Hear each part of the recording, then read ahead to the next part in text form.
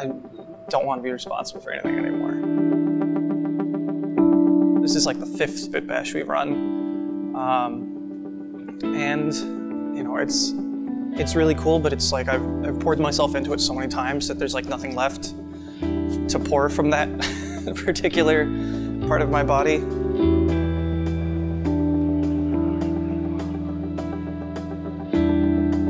My company runs Spit Bash. I can't fully step out of that, so I'm trying to figure out how I can still enjoy it.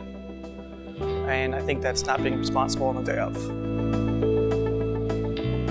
I'm in a unique position where I can't really quit because I still have to pay for everything. And, you know, my co-working space is the staging area, so yeah. Anyway, I'm just gonna take a nap on the floor. Or I'm just gonna compulsively clean.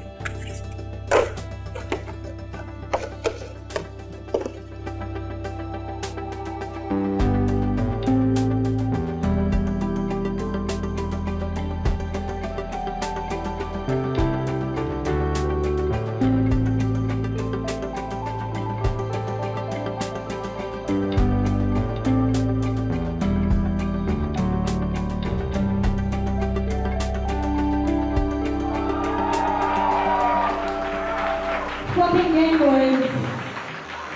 So by the way, I did the music for this game.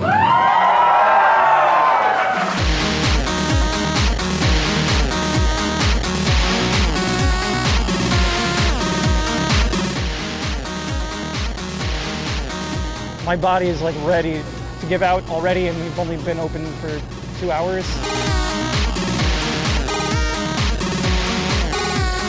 It takes about 50 people to tell me that everything's going well and happy, for me to actually understand that people are enjoying themselves and not just placating all of my anxieties.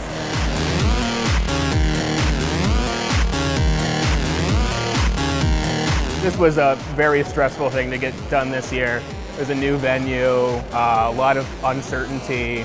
We've been doing it for 3 years now, so we know everything about each other, which is nice and also horrifying. Like, can't enjoy myself fully, but it's cool that it's happening.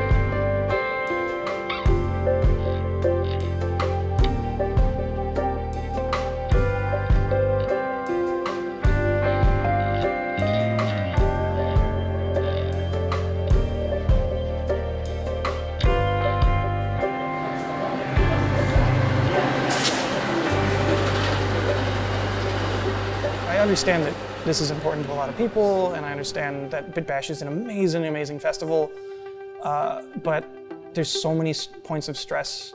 We run Spit Bash, and it's really for the players, if you will, the attendees. We're not shilling anything. We're not trying to sell games. It's different from a PAX. I love PAX, don't get me wrong, but that's a trade show, basically, and our festival is a celebration of games, and that makes it a lot harder. Chicago doesn't have a lot in terms of networks or partying, whereas GDC has, that's all you do, right? Like you go to like San Francisco, you take over the entire city. We knew it was an undertaking, but we didn't plan a festival like this. We said we have this community here in Chicago, why aren't we having these parties?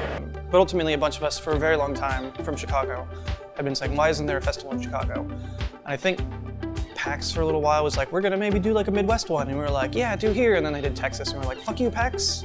Threadless had come to us about a year before and said, hey, we'd love to do like an arcade indie event sometime and show a bunch of Chicago indie games. We said, oh yeah, that'd be cool. A bunch of us went to like a GDC talk about festivals or something, and we came out of it and realized there were like 6 or 7 Chicago people there, and we were like, why don't we have our own? And then someone was like, well, let's just throw our own.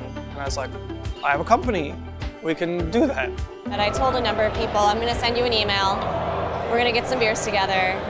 Let's all meet into a space. And then Bit Bash kind of happened.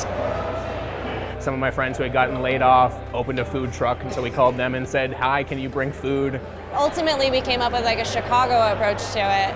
So while Bit Bash isn't an indiecade or it isn't a PAX, you know, we found our own little niche.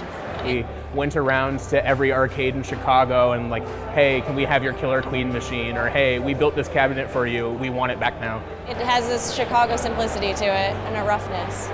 It bloomed, and that's when the intimidation of what it takes to make something like this happen set in. How was it that first year? It was rough. None of us have any event planning experience. We just know that we're passionate about this industry.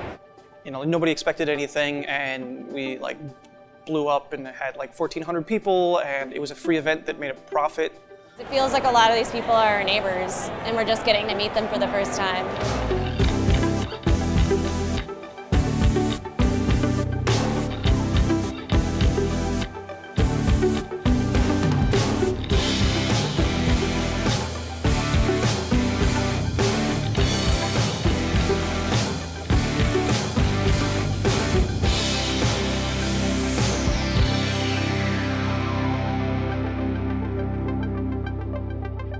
Now, unfortunately, like all that's expected of us, so it's kind of less exciting to do, and it's starting to turn kind of into a job. But there's nowhere near enough money to pay anyone, so we're trying to figure all that out. And yeah, it's become draining to make such a really amazing thing. It's so hard for me to like step back and realize how cool the thing we do is because I'm on the administrative side, you know. And I'm trying not even to be. I like don't even come to half the meetings, even though I'm right there and they're right there. I want to see you move.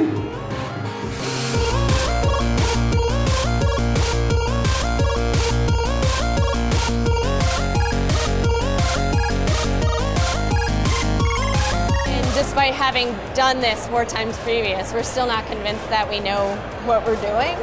But clearly, you know, everyone's told us they're having a great time. We should probably just take their word for it.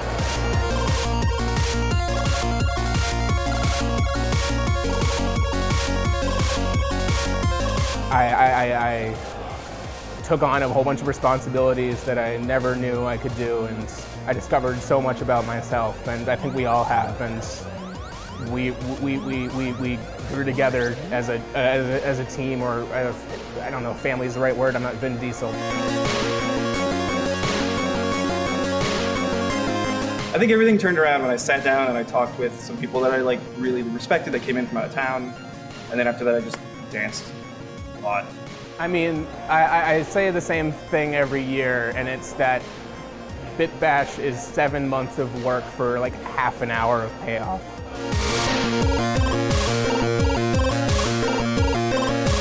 We were really worried, like sales went crazy in the last day, and we weren't really looking in the last day because we were busy throwing it, you know?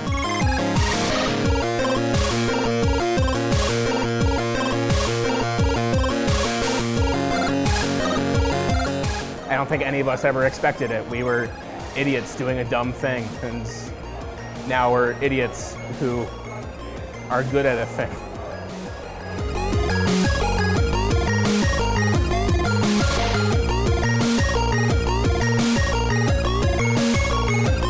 This is the 5th time we've said, and it's dawned on us, this is going really well.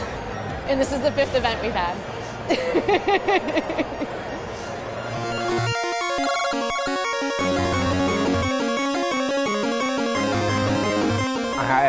I finally feel like I'm in a place where I belong.